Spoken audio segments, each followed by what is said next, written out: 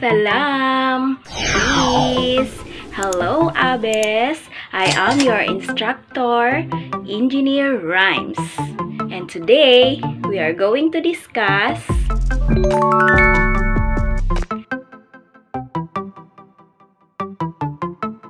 agricultural equipment is any kind of machinery used on a farm to help with farming. The best known example is the tractor. It is a farm vehicle that is used to pull or push agriculture machinery. It provides power to farm implement and is used for plowing, tilling, disking, harrowing, and planting. Cultivator is a farm implement or machine designed to steer the soil around a crop as it matures to promote growth and destroy weeds.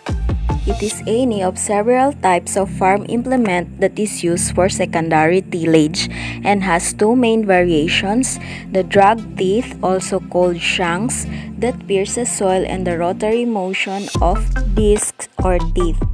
Tine cultivator is used only in dry working situations as they cut the soil rather than invert the soil, kill weeds by cutting and lifting the weeds to the surface.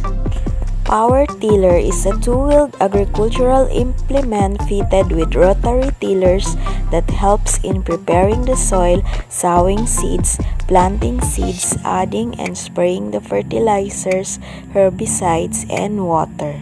Rotavator is a tractor-drawn implement which is mainly used for seedbed preparation within 1 or 2 passes and is suitable in removing and mixing residual of maize, wheat, sugarcane, etc. Thereby helps to improve soil health and save fuel, cost, time, and energy as well. Harrows, implement for breaking up and smoothing out the surface of the soil. There are 4 general types of harrows. First, disc harrows. Second, tine harrows, which includes the spike harrows, drag harrows, and spring tooth harrows. Third, chain harrows, and fourth, chain disc harrows.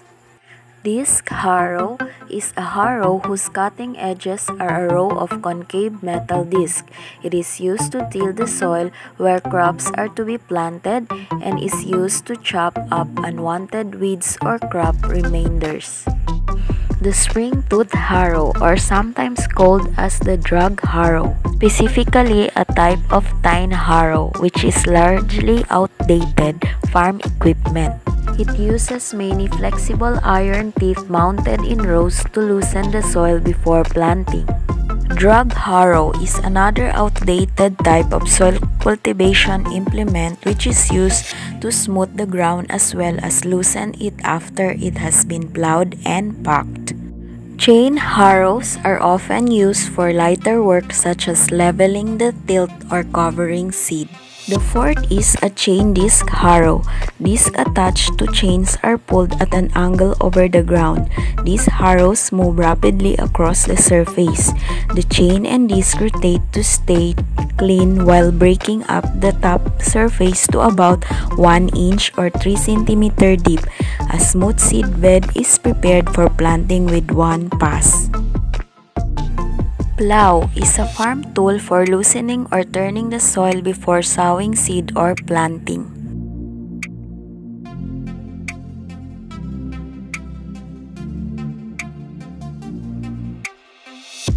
Subsoiler or flat lifter is an implement used for deep tillage, loosening and breaking up soil at depths below the levels worked by moldboard plows, disc harrows, or rototillers.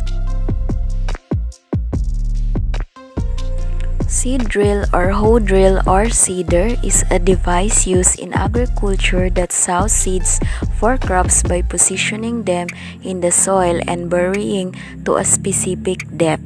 This ensures that seeds will be distributed evenly. Planter is a farm implement usually towed behind a tractor that sows plants or seeds in rows throughout a field. It is connected to the tractor with a drawbar or a three-point hitch. Planters lay the seeds down in precise manner along rows. Planters vary greatly in size from 1 row to 54, with the biggest in the world being the 48-row John Deere DB120.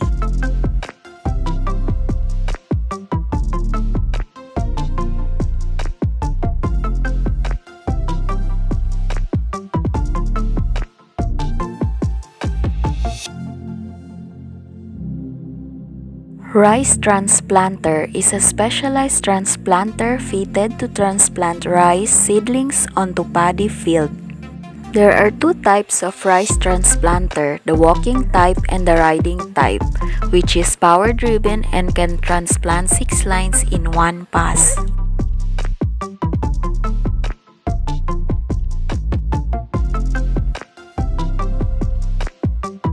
Manure spreader or muck spreader is one of agricultural machineries for adding fertilizers, pesticides, and organic manure. It is also known as honey wagon and used to distribute manure over a field as a fertilizer. Sprayer is used to apply herbicides, pesticides, and fertilizers on agricultural crops.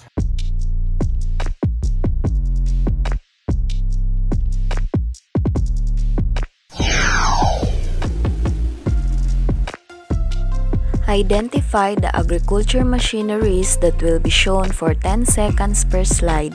You need to answer them as fast as you can, and you need to submit your answers after the last picture. Good luck!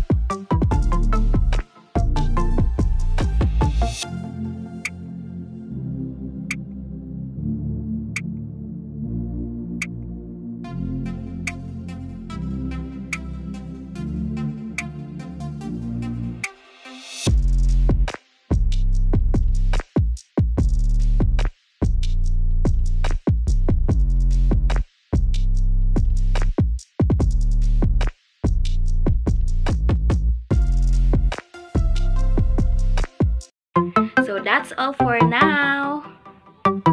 For further readings, see the links on the description below. Don't forget to subscribe and click the notification bell para updated ka sa mga lessons natin. Masalama! See you on our